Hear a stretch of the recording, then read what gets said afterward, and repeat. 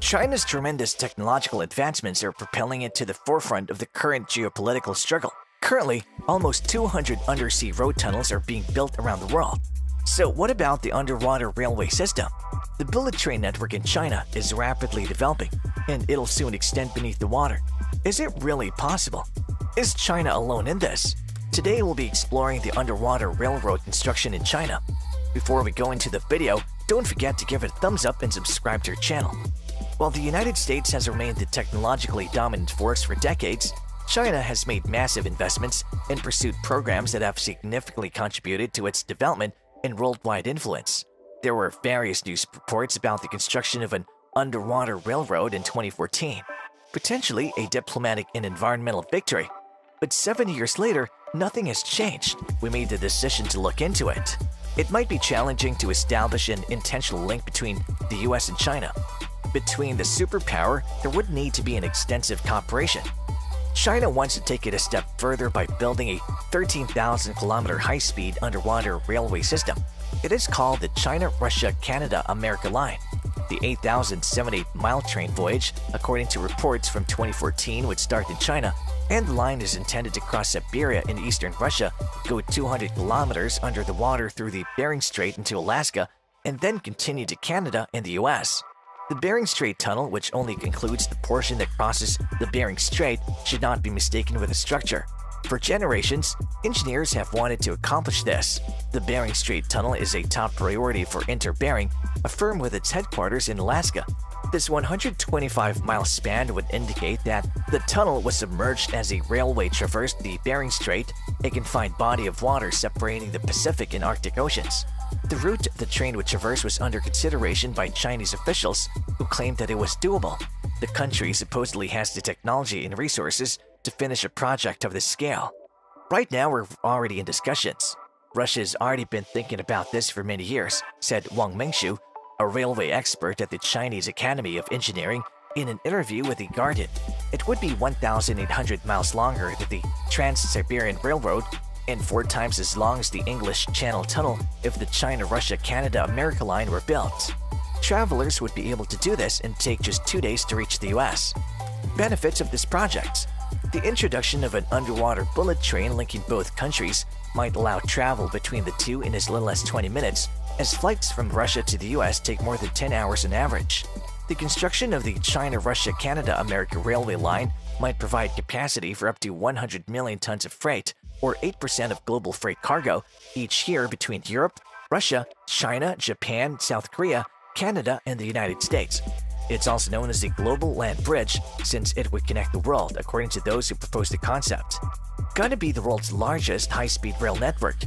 On whether the railway will actually be built, significant conjecture exists. However, it is feasible given that China already has a vast rail network with a length of over 23,000 kilometers. The nation has the biggest high-speed rail network in the world. The Shanghai Maglev, the fastest commercial electric train, is also found there.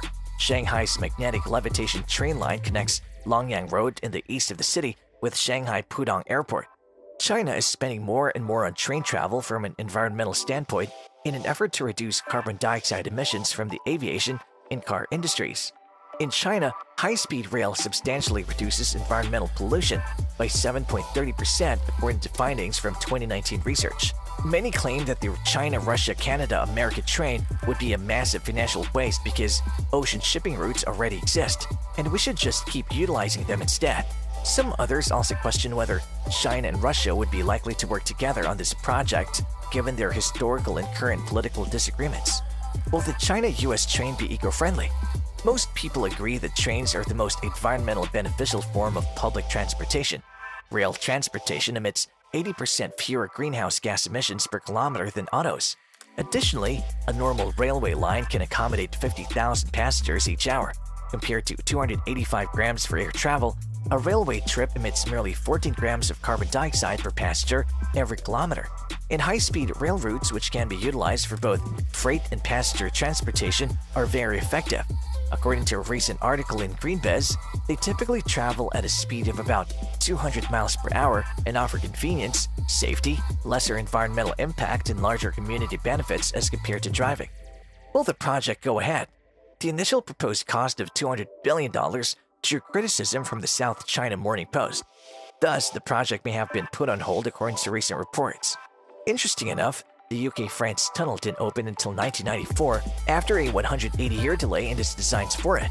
British and French parliaments didn't approve the project until 1987, even though French engineer Albert Mathieu Flavier had initially proposed a subterranean link between Britain and France in 1802.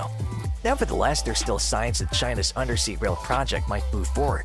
In order to show that high-speed railways can be built underwater, the Chinese government approved plans for the first underwater bullet train in 2018. The proposed bullet train project would cover a distance of 77 kilometers, including a 16.2-kilometer underwater segment of the route from Ningbo, a port city south of Shanghai, to the Zhoushan Archipelago Islands. Although this project is far smaller than the envisioned China-Russia-Canada-US line, if it's successful, China may be able to advance toward its greater objective. However, following the project's launch in 2018, media coverage and additional details have stopped being given, making it difficult to assess the project's development. Have any other underwater railways ever been built?